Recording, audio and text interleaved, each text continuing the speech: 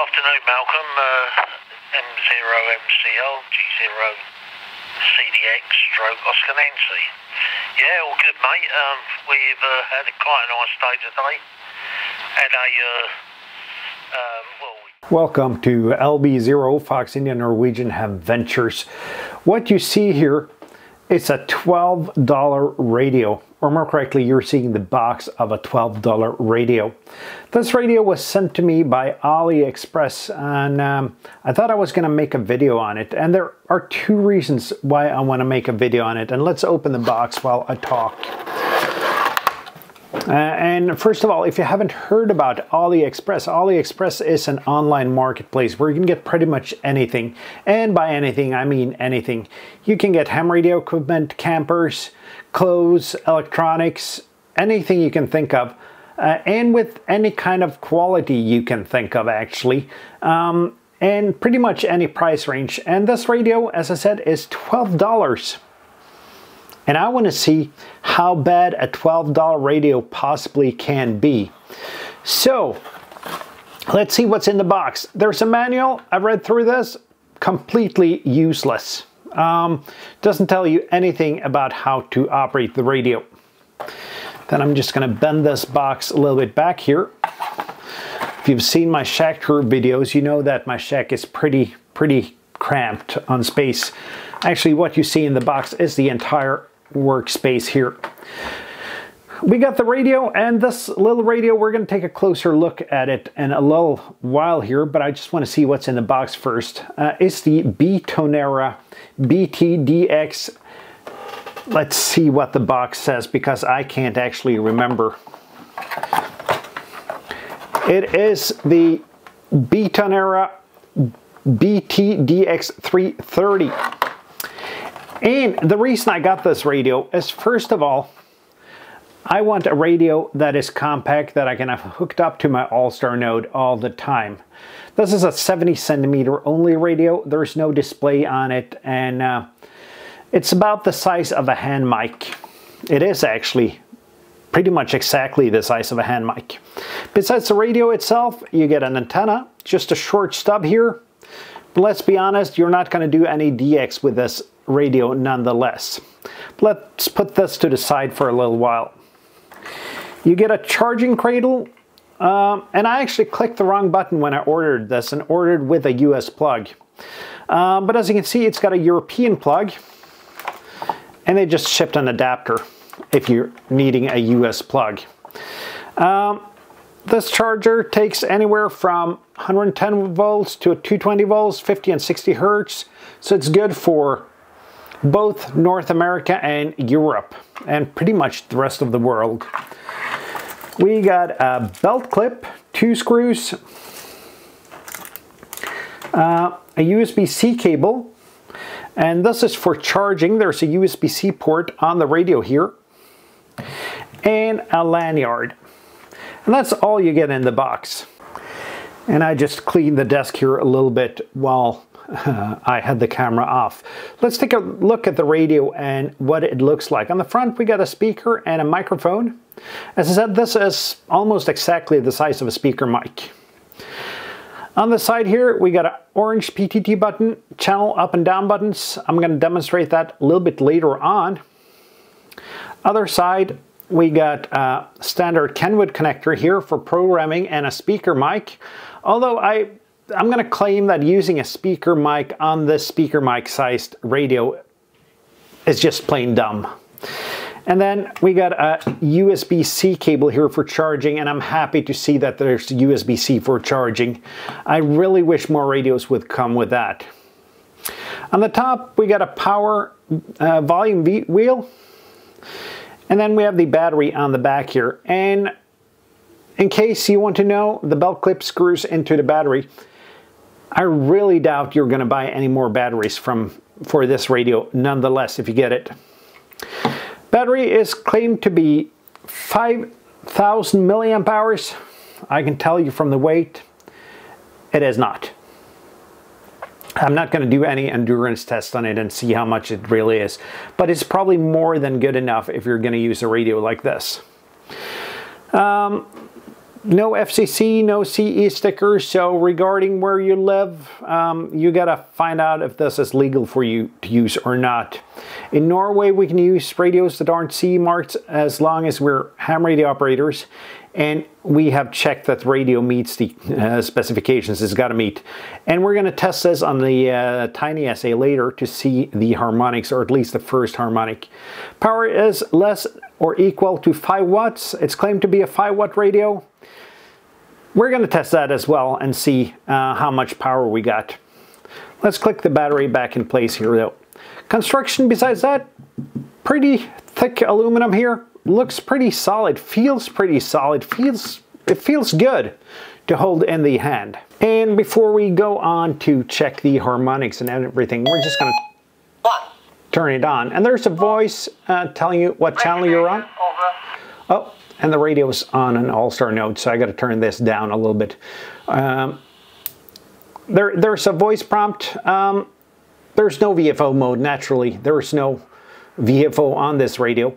It is chirp programmable. I programmed it into chirp 2 frequencies. My all-star node on channel 1 and the 70 centimeter simplex on channel 2, and that's probably the only channels I'm going to use with this. I'm going to demonstrate the channel button now. 1, 2, 3, 4, 5, 11, 12, 11, 12. And this is also a Chinese radio that has channel 12. Besides that, counts up to 16 and then goes back to 0. Nothing special about that. But I really want to hook this up to the Nano VNA and see how it actually performs and how the harmonics are. And after that, we're going to put it on a power meter and see the power output of it. And yes, I know I said Nano VNA in the last clip, but it's of course the Tiny SA. The Tiny SA Ultra, and this is set up to measure harmonics, and we got it all the way up to 3.5 gigahertz here. Nonetheless though, it's going to take a little while to do the measurements, so we're going to push in here and see how the results go. And if you see that green bar there, I'm not sure if you can see that, that's every sweep it does. So we're going to let it go for a little while here and see. And this is of course hooked up to a 50 dB attenuator. But it doesn't look half bad thus far. We're going to hold it for a little bit longer, let it do a couple more sweeps and see. But I'm going to say, just by looking at it, it looks a heck of a lot better than what I expected actually. Well within usable, I'd say.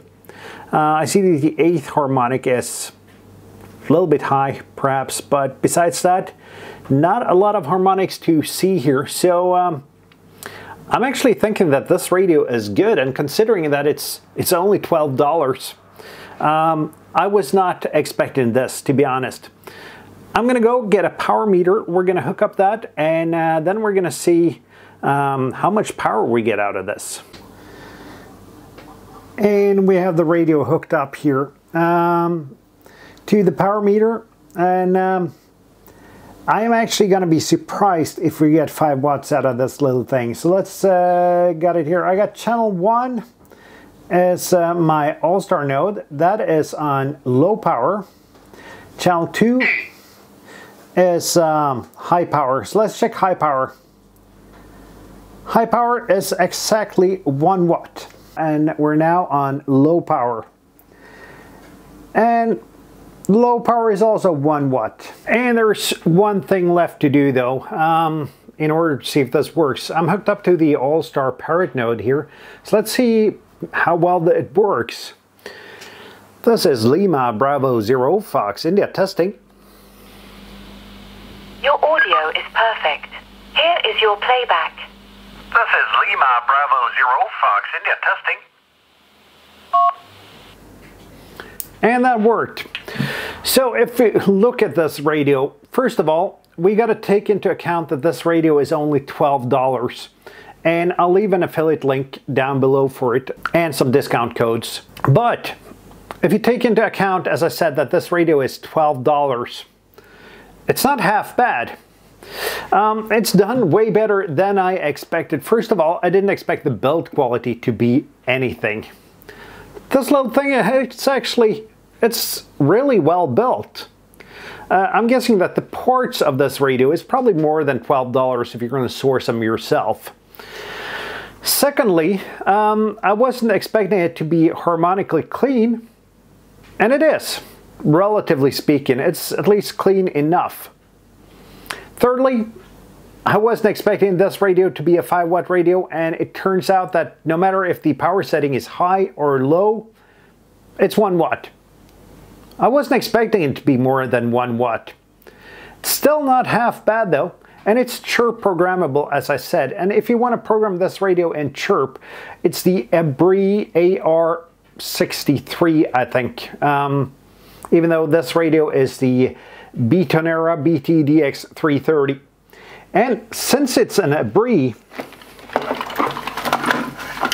I'm actually thinking, will this thing work with an ABRI antenna? Let's see. And I know that this is going to be way outside frame of the camera, but we still got to check it out though.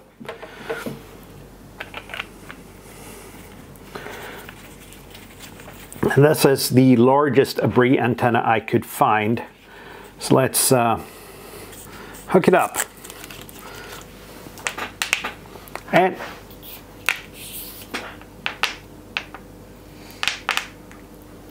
yes, it does work with an ABRI antenna.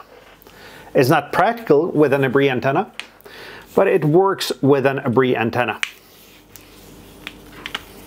And if you should wonder about any other antennas for this, it's an SMA male plug in the radio, so typical of Chinese radios. I would, however, with 1 watt, and for the purpose I'm going to use it for, and just use the included little stub antenna here. It's way more practical. You're not going to bring this radio with you. You're going to use it for either one repeater or an all-star node, as I'm going to use it. And for that purpose, this little thing is great. So, 1 thumb up for me, not 2 thumbs up because of the not 5 watts. Still more than good enough for the price. If you like this video, hit that thumbs up button. If you by any chance watched this far and didn't like the video, thumbs down button. And also, please share your opinions down in the comments below. I know you got opinions.